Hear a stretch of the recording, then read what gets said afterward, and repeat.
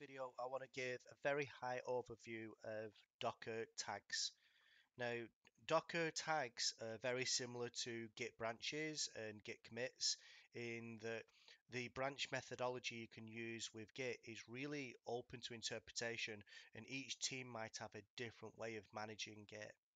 Over time, Git flow has been introduced, and people seem to like that approach, but it doesn't mean that you have to do it. And development, UAT, Kanban, and master branches are all just names. And it just so happens to be that once you make a Git repository, you get a master branch. Now, why am I saying this? I'm talking about Docker. Well, the reason being is that when we have a local repository and you make a new build, what will happen is it'll automatically get tagged with the word latest. So you might have an image. And the thing to remember is that that tag called latest, it actually points to an image. And the image might have a reference number. In this case, I've just made it up as AF4. In reality, they're much longer. And they're a unique image that says that this is what this collection of files looks like. So if you was to create a new image and not change any files, you would actually get the exact same reference because it equates to the same image type. If you change a file and rebuild, you'll get a new image. And as you're building, then latest will be updated and the hash will keep on changing. Now, for that reason, using latest is considered an anti-pattern and it can be quite dangerous because you can accidentally push things to production. But whilst you're building, this is what you're going to get. So say, for instance, you want to make a release. And what we want to do is make an actual UAT release. Well, what we can do is create a new tag by doing docker tag my app latest, my app UAT, and it'll make a UAT tag from it, which means that they'll both be pointing to the same image. We can then take this tag along with its image and push it up to the Azure repository. And what we would like to say is, right, okay, let's create a new web app and let's map it. So let's move this to the top so it's closer to where things are being done. So we've got our new image here and we've got the tag which points to that image. And then we're saying let's create a new app and let's point to that tag. So at that point, they're all pointing to the same image. They've all got the same hash. So we've got our latest, our UAT, the pushed up UAT, and then this app that's changed. So we want to do a release build now. Now it's quite common for people to link the release to this release tag, this UAT tag. The problem is that when this tag mutates, and it can point to a different image. So if we make this point to a different image, we can accidentally update UAT and production at the same time, which is why a lot of people run foul of this. So what we want to do is create a new release tag. And this release tag, as you've probably guessed already, will have the same image as its reference. So we take this release image and this release tag and we push it up. Now you'll notice something really cool here, is that when you push this release tag up, it will take milliseconds to be pushed up to Azure because it'll realize it's pointing to the same image and it already has the image stored in its database. All we're doing is saying create a new tag. So at that point, we create our live application. We make the live application point to a released release XXX, whatever whatever your team feels is the most logical name. For me, released feels right, but it can be whatever your team decides. And now all systems are pointing to the same image. We have our latest, which we did the build from. Then we created a UAT, and it's got the same image. We pushed that up, and we mapped a new app to it. We then created our release tag, which points to the same image. Pushed that tag up. No work to be done because the image already exists. Created the new app and pointed that at released. And now they've all got the same hash. So what we do now is we start doing some work, and we start playing about, and we will do a change. And the change will give us a new image. So latest will now point to that image. Notice nothing else has changed. As we do Docker build, latest will just keep on changing locally but it won't change anywhere else.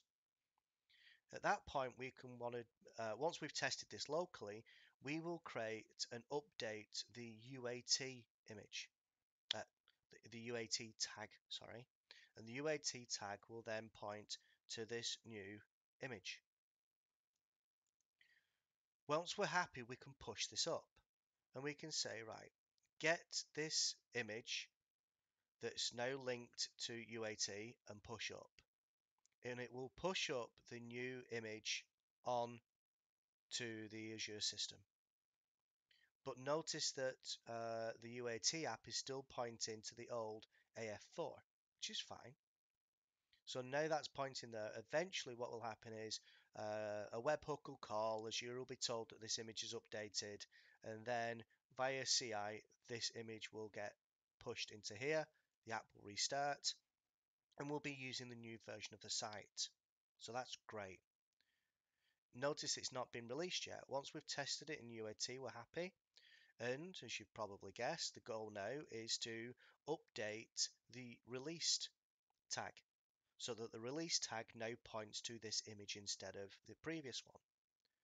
Once that's done, we then push up the release tag to Azure.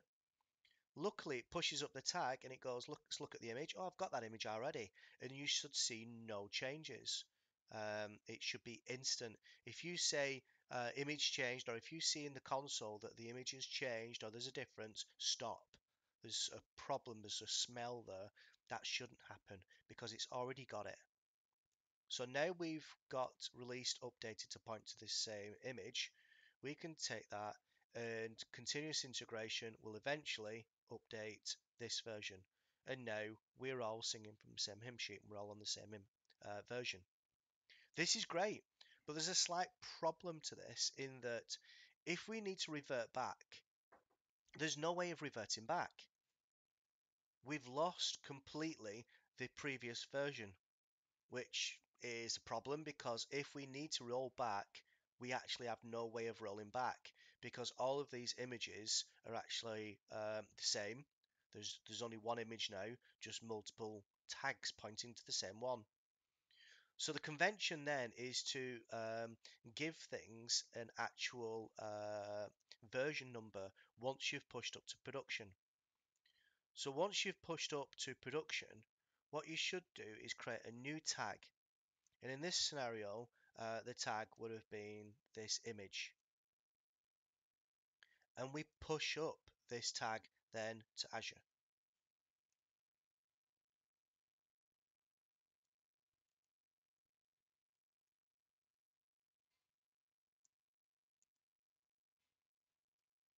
So now, should we want to, should we need to, we have the ability to roll back. We can say, oops, something's gone wrong. Let's roll back to version 1, which we knew was a working version.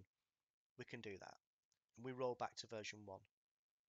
We can then fix the problem by creating it locally and fixing it with latest, then putting it into UAT, and then pushing that up,